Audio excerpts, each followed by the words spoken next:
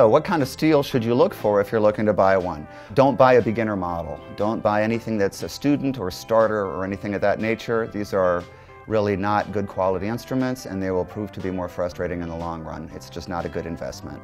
You should avoid anything that was made before probably 1964 or 5, because the technology then was simply not as good as it is now.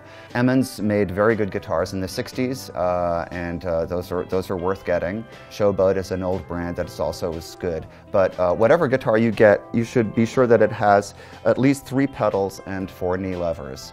There are probably half a dozen, or more good quality brands. Zahn, Derby, Emmons, Franklin, Rains. These are serious instruments. These are more boutique shops. Avoid anything by the big labels. You don't want to buy a Fender pedal steel guitar. You definitely don't want to buy a Gibson pedal steel guitar. These are museum pieces.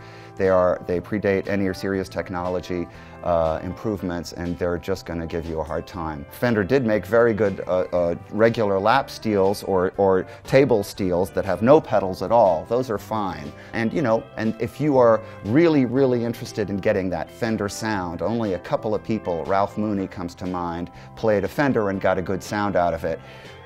It's a challenge.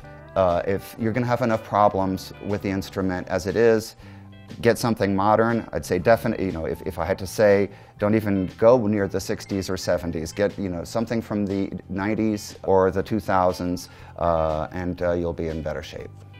So that's it for what kind of steel to get.